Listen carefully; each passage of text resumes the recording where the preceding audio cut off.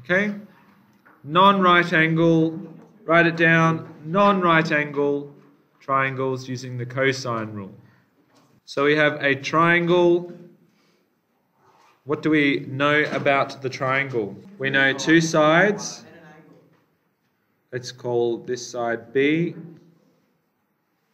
this side C, and this is side A. The opposite of A is 50, or capital A. So this is the cosine rule.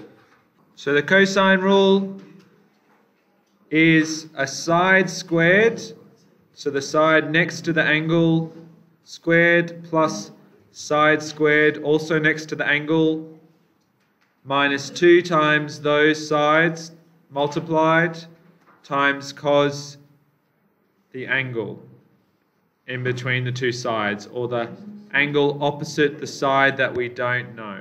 Okay, so you substitute everything in.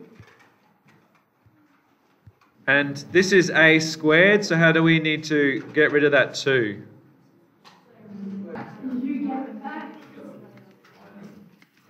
So that's the number inside the square root.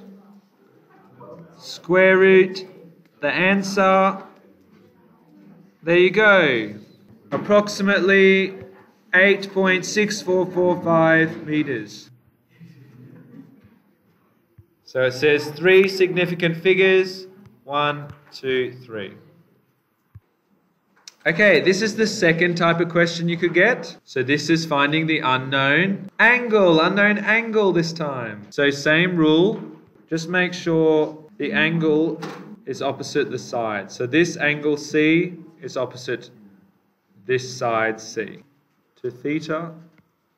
Okay, so we don't know what theta is, but we'll sub in all the other values. Okay, then we have to rearrange this. So we bring the 4.2, the 5.3 over. So we're subtracting those to bring them across the equal sign. And you divide by that. So these are all being multiplied. So the opposite of multiplied is divide.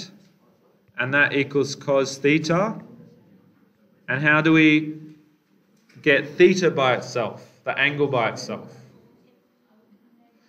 We've got to do cos -1, or the inverse of cos. So cos -1, all of that stuff, to get rid of the cos. Okay? And then we have to type all of that into our calculator. And I get 112. So the unknown angle is 112. It says correct to the nearest degree, so we just write it as that.